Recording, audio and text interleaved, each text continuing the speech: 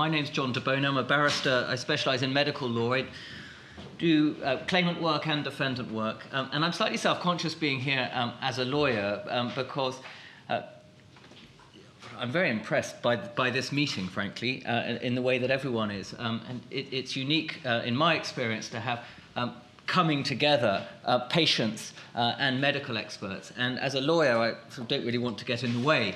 But I've been asked to give a medico-legal perspective, and that's what I will try to do really very briefly.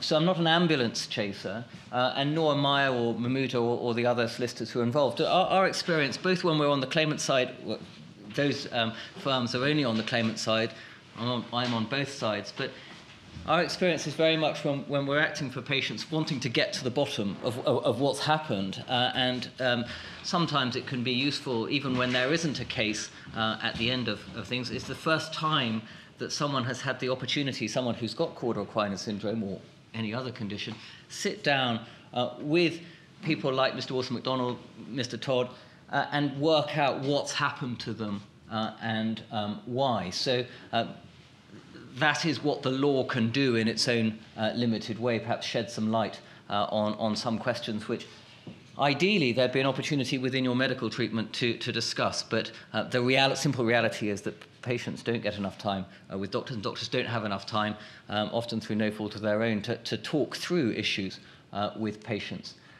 The second reason for having a legal perspective, this is Robert Francis, who's a colleague of mine and obviously known to all of you as the chairman of the Mid-Staffordshire inquiry, which reported a year ago his final inquiry.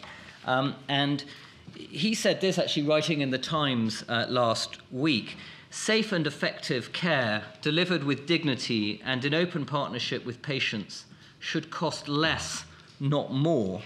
The NHS's dreadful bill for litigation each year tells its own tale. So what he was saying was the NHS shouldn't be afraid of litigation.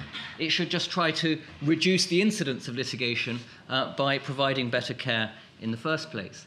And there is a role of lawyers, without getting too holier-than-thou about it, in holding trusts and doctors, medical professionals, to account.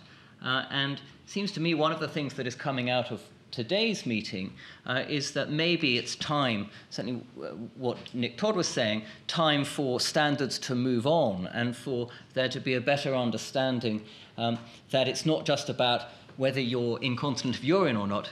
Doctors should be recognizing things, signs earlier on, incomplete Cauda Equina syndrome.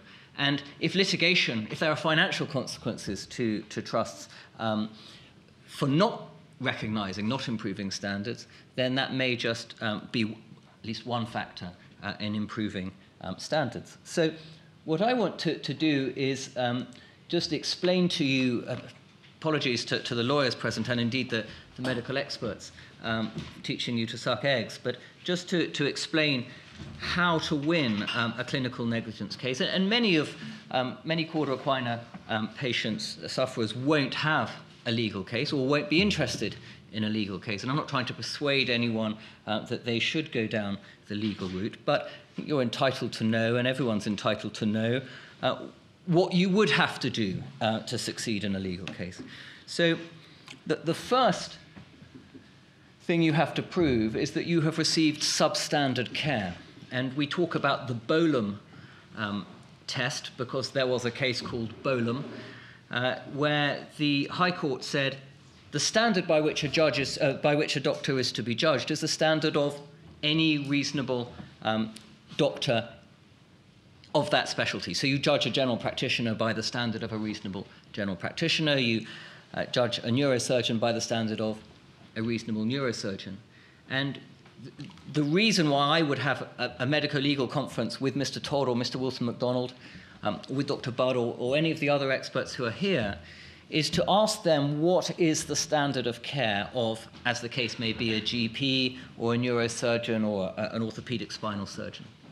And generally speaking, if what has been done, if the care provided has been of a reasonable standard, doesn't matter if someone else would have done a better job, but if it's of the standard that an ordinary, reasonably competent doctor in that specialty would have done, then there is no negligence. And one of the interesting things to come out of what Nick Todd is saying is that, in fact, maybe standards ought to be being increased. And so you do have, in medicine, standards being increased, but it's very hard to change standards unless there's education to go with it. So if this charity wants to improve standards and reduce the incidence of Cauda Equina, then one of the jobs will be to educate doctors so that you can no longer argue that it was reasonable to miss the signs of an incomplete Cauda Equina syndrome. The second hurdle that you have to overcome is to prove that as a result of the substandard treatment, you have suffered avoidable injury and harm.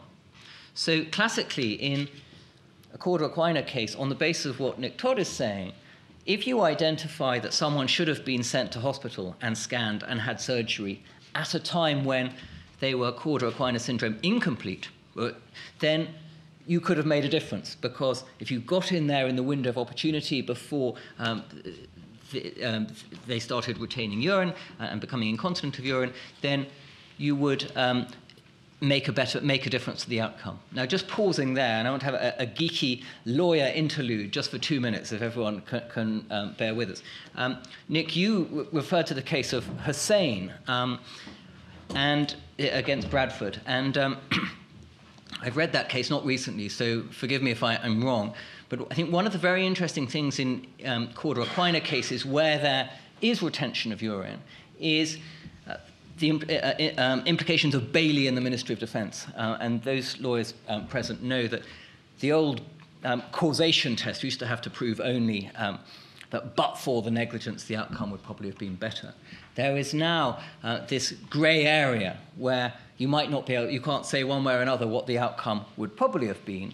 It's sufficient to prove that as a result of the breach of duty, so in a Cauda Equina case, as a result of the delay in diagnosis and or surgery, that delay has materially, that is more than negligibly, contributed to the outcome. And actually, if you read Hussein, you're waiting to get to the bit where Bailey is mentioned.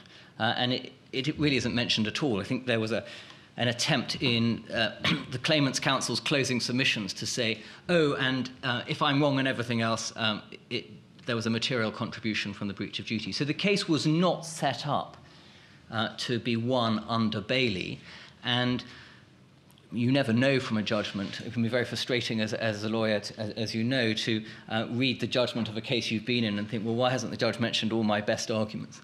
But looking at that case, I wonder whether really Bailey was argued at all and whether the expert evidence dealt with it. So I think for those of you who have cases where there has been a delay after someone is CSR, don't think, well, there's no case here. I think it's worth looking at those cases and considering whether actually you can say one way or another what the probable outcome would have been. And if you have a delay of a few hours, it's going to be very difficult to make an argument that that made a material contribution. But if you have a delay of a couple of days or a week, then I think you might be in very strong ground in arguing that there was a material contribution to the outcome.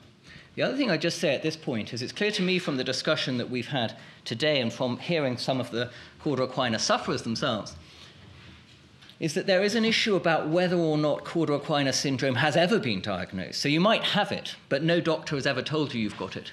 And then if as a consequence of that you haven't got access to the right sort of treatment, and we've heard about, for example, the care that can be provided in the nurse-led service in Sheffield, there may well be patients, and these will be difficult cases because it's very difficult to demonstrate how much of a difference it's made, but you may have patients who actually have had Cauda Equina syndrome for many years, never been diagnosed, and there might be a case in negligence to say they should have been diagnosed.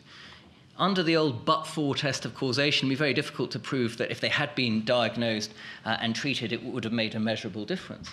But applying Bailey, you might be able to argue, well, it's not possible to say how much better they would have been with diagnosis and treatment, but the failure to help has made a more than negligible contribution. And a case might be arguable on that basis. So I just flag that up as a possibility for the future. I just wanted to give two simplified, if you like, case studies one where there was a successful claim and one where there wasn't. So case 1, failure at A&E. 8th of March, Tuesday, Jenny lifts a box, heavy box, has acute back pain. That night, from a very clear witness statement, she said she had normal sexual sensation. She passed water normally. Next day, went to the toilet before going to work, passed urine and just wiped herself and thought, oh, that's funny, I can't feel anything down there, but didn't think much more of it because she had to go to work. That evening, attended A&E. And this whole case turned on the consultation at A&E that evening. She was told to go home with backache, very much as we were hearing from our 2 medical experts. No note was made in the medical record of urinary symptoms or loss of sensation. So as the case proceeded, she was saying, well, I couldn't feel myself. I had no perineal sensation. The doctor was saying, well, no, you didn't say anything because I would have written it down. So a point there for doctors, it's very important to record a full history, even with negative findings. Move on to the next slide. Later in the week, 12th of March, couldn't remember when, no sexual sensation. Then on 13th of March, that's a Saturday, goes to see the GP with perineal numbness, and she had lost sensation when passing urine and so was wearing a pad. She goes to A&E, has an MRI scan, and has surgery that night. So she was left with permanent bowel and bladder symptoms, difficulty walking, loss of perineal sensation. Question for the lawyers, question for the court, ultimately, was care substandard? Well, our A&E expert said that the junior doctor in A&E should have taken a history, including loss of sensation, then performed a full neurological examination.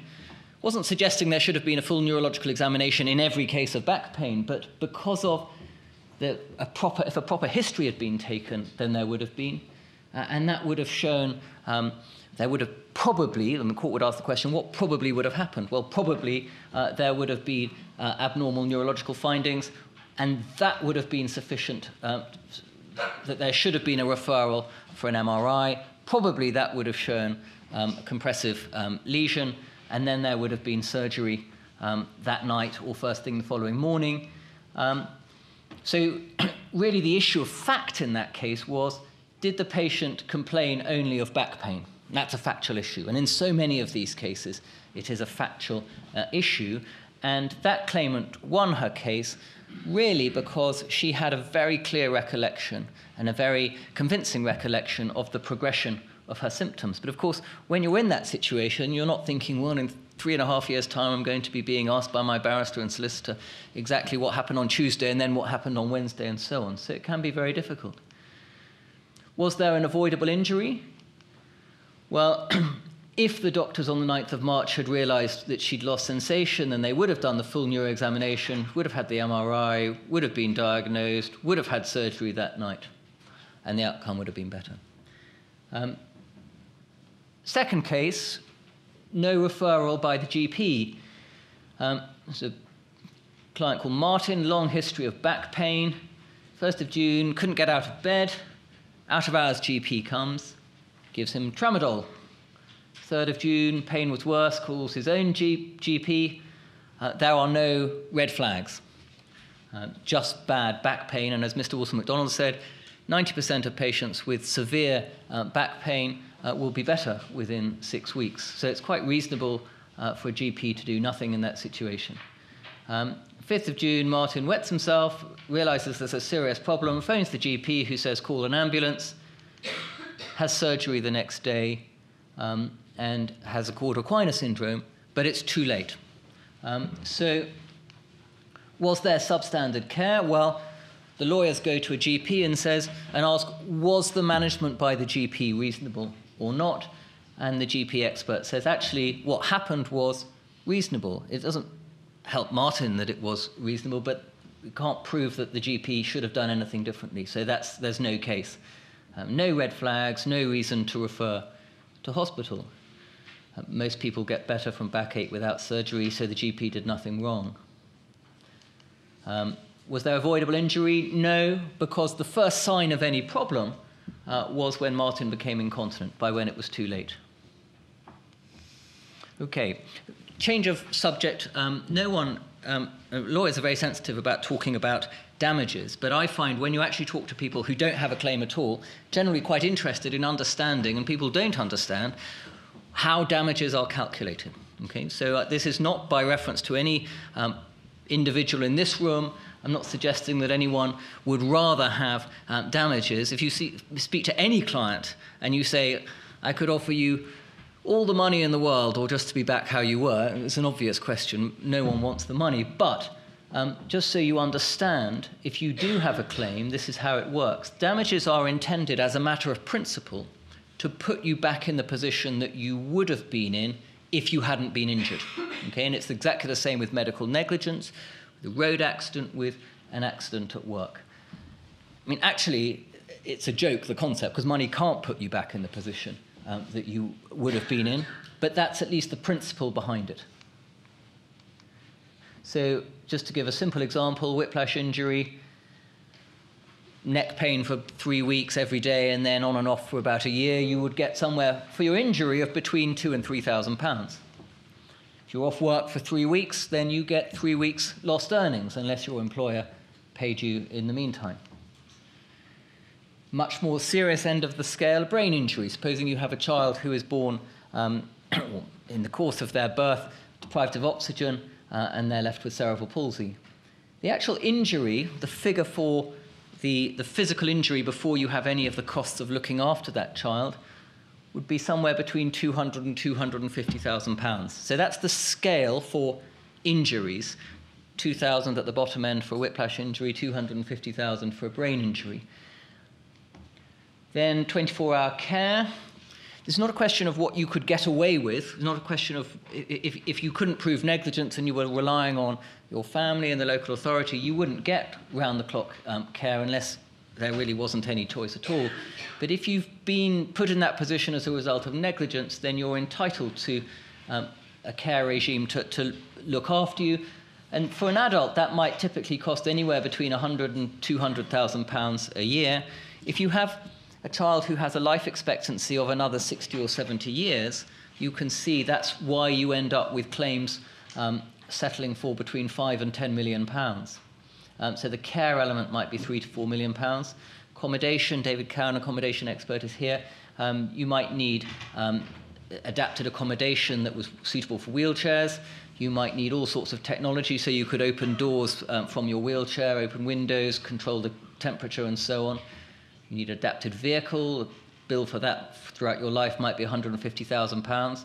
You're entitled as a matter of law if you've received, if you're the victim of negligence. There's an Act of Parliament from 1948 called the Law Reform Miscellaneous Provisions Act, which says you are entitled to private medical treatment.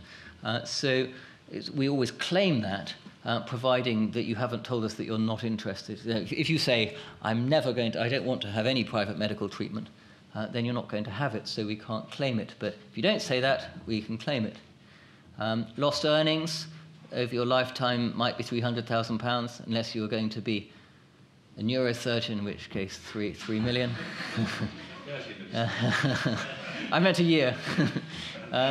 In a Cauda Equina case, for your injury, I mean, obviously there's a wide range of disabilities, and some are more seriously injured than others, but you're looking at somewhere between 50 and 100,000. Care might be total 100 to 200,000. Lost earnings. If this happens to you in your 40s, you've got less of your working life ahead of you. Some people manage to keep working. Adapted accommodation, medical treatment, pain management, bowel management, urology treatment. I was asking Mr. Tophill whether he accepted private patients in his unit in Sheffield, because if we have a patient, a claimant who has Cauda Equina syndrome, and we're trying to map out some future treatment for you, If the only way you can access that is privately, then obviously we want to try and claim the cost for you. But Mr. Tophill doesn't, so we have to find another solution. I want to move on briefly to move away from damages. And some of the questions earlier to Mr. Tophill and David were about accessing services. If you don't have a damages action and you're not able to afford it yourself, your only recourse to the help that you need is often your local authority. And it's a fact of life. I mean, it always has been, but particularly at the moment, that local authorities, first of all, there's a postcode lottery. Some local authorities are better than others. But the general rule is that priority is given to those who shout loudest, as this gentleman has found. And it can help if you know what you're entitled to. So I'm not a social security lawyer, but I can just give you the sort of headlines. The main point is this: Section 47 of the NHS and Community Care Act. Local authorities call it a Section 47 assessment. In any case where you have a significant disability, you should be writing, or if it's a family member, to the local authority asking them to carry out a Section 47 assessment, because they have to do it. As soon as they become aware that you are in need or potentially in need, they are under a statutory obligation to carry out an assessment of your needs. And then at least they have to go to the trouble of working out why they're not going to provide you with the help that you need. But you can get cases where if someone, the assessment might suggest that you can have 15 minutes from a home help on Mondays and Fridays. But that's better than nothing, and it's at least a starting point to start arguing with them for more. So you say, well, if I'm entitled to, if I need 15 minutes on Monday and Friday, why do you say I don't need it on Tuesday, Wednesday, and Thursday, and so on? But you have to start somewhere. You can request the assessment. You can ask for a copy. Mention at the bottom disabled facilities grant. Supposing you're in a wheelchair and you need to put a ramp in to get into your house, or you want to convert downstairs to have a bathroom or even just a shower room or downstairs bedroom somewhere to sleep because you can't manage your stairs. Disabled facilities grants, I think they're limited to £30,000. There are all sorts of conditions on them, but they are effectively loans from the local authority. So there are things that you can do, and it is worth trying to do those things, but it's hard work to get any money out of a local authority. How to complain. It's a different point, but if you've had treatment or if you're not satisfied with the treatment that you're getting, it is worth thinking about a written complaint to a hospital. If you're someone who's thinking about bringing a claim in respect of your treatment, that's why you're concerned that you've got Cauda Equina syndrome and you shouldn't have it, there's really very little downside to writing a complaint to a hospital. Don't say in that complaint, I'm thinking of suing you, because that triggers a legal scenario where they can claim what's called legal privilege or confidentiality in respect of all the results of the inquiry that they make. So if they send an email around to all staff saying, why has Mr. Bloggs got Cauda Equina syndrome, and you've said you're going to make a legal complaint, then they don't have to disclose to you the responses that they get. But if you just say, I'm an ordinary patient, I'm unhappy about what's happened, please can you give me an explanation, then you may find that the explanation is one which accepts some responsibility. More often it doesn't, but it gives you some clues, which then mean if you go to a solicitor, that solicitor has a bit more to go on before deciding whether or not to take your case on. The most important thing to know is the time limit for litigation is 3 years. Now, that time limit isn't absolute, so if you've missed it, it's not always a disaster, but you should work on the assumption that you need to have instructed a solicitor, and the solicitor needs to commence proceedings within 3 years. Now, that 3-year time limit can start at various different times, but as a rule of thumb, assume it starts when you first had your injury. So just to finish, I want to consider how to reduce the number of Cauda Equina syndrome cases. And I don't know. But I think in common with those others who've spoken today, and I hope those who've attended, this is a good start. And it's very interesting that Mr. Tophill said the best thing that he ever did in his unit was have a symposium. And I think I've certainly learned a great deal today. So this is another start. Seems to me that there's a consensus that better education, particularly of junior doctors, would be a good idea. Better culture of note-taking. I've noticed as a lawyer an improvement over the years in the standard of medical notes that are written. You don't just want longer notes not telling you anything, but if they're longer notes and writing things down and recording negative findings, the discipline of doing that, I suggest, will mean that fewer cases slip through the net. But from a medical point of view, in terms of defending yourself against situation, a classic situation is patient says, I told the doctor that I couldn't feel my bottom, for example, and the doctor says, I would have written that down if the patient had said so. The judge, 9 times out of 10, is going to prefer the patient's account if the doctor hasn't written anything down, because the judge will say the patient is more likely to remember. Judges don't buy the argument that doctors would have written it down if something significant had been said. The converse of that is that if the doctor has written it down, you, the patient, can scream till you're blue in the face that you complained of a particular symptom. The judge will find 9 times out of 10 that if the doctor wrote down even a negative finding, made no loss of sensation, for example, that the doctor made a note because that was something that was observed at the time. So note-taking, I think, helps everyone. And then checklist for all acute back cases. I think this is something Nick was saying at the end, talking about it, or James, a card maybe. I don't know if there's a mnemonic that can be invented. And just to make sure that all the right questions are being asked so that it's second nature. Because I suppose one of the things that struck me most, just to finish on this today, is that my perception as a medical negligence barrister is that Cauda Equina syndrome is happening all the time. Clearly it isn't from what the experience of doctors, but everyone would agree that one case is one case too many. But the fact that lawyers are aware of so many cases, particularly in the last few years, suggests that there is a real disconnect, if you like, between what doctors think the situation is and what it really is. And therefore, this is one area where there's massive scope for improving standards. And that's something which this charity could very usefully take forward. And I wish you all the best in your fight. So thank you very much.